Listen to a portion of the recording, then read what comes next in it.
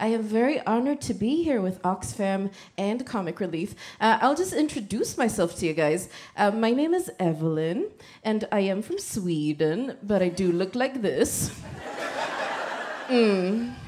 Apparently that's very confusing for you English people.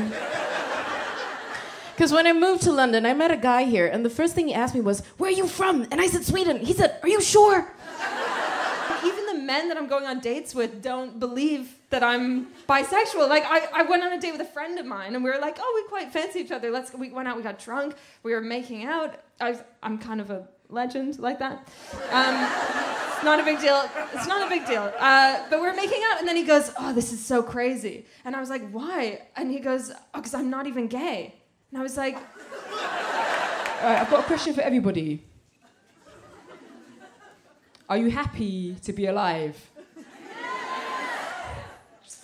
I'm not sure I believe you, okay? No, like, people are getting angry over the most ridiculous things. Right? I look at social media, I know we are. I first got this thought when the iPhone 7 came out. Oh my God, I'm not going to be able to charge my phone and listen to my headphones at the same time. I can solve that problem for you. Just don't buy it.